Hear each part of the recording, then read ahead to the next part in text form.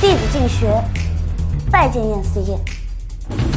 你可知道，女子送男子荷包是什么意思？知道，就是有意思。但弟子并非是这个意思。那你是什么意思？学生对老师的那种意思，意思。听闻她可是国子监开办公学以来第一个女弟子啊！温柔敦厚，贤良淑德，这些词儿都与她无关。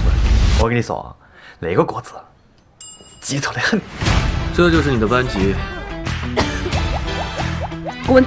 得嘞，让这丫头赶紧滚蛋！正义战胜邪恶，厉害！桑琪一介女人来国子监求学已是不易。死者，请你扮演好自己的角色，不要诈虚。您为何还要处处刁难？待字闺中的女子千千万万，不能树立女子入学的榜样，那他日又有哪位女子有勇气再踏入国子监大门？怪不得他俩最近总是针锋相对。考场如战场，坚持就是胜利。好，继续。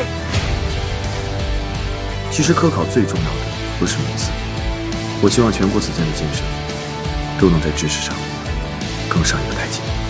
四爷，这大清早的，就你们二人在此练功。四爷是因为我受了伤，门外有一个3长2短，有些不测。那你等如何？我给你养老送终。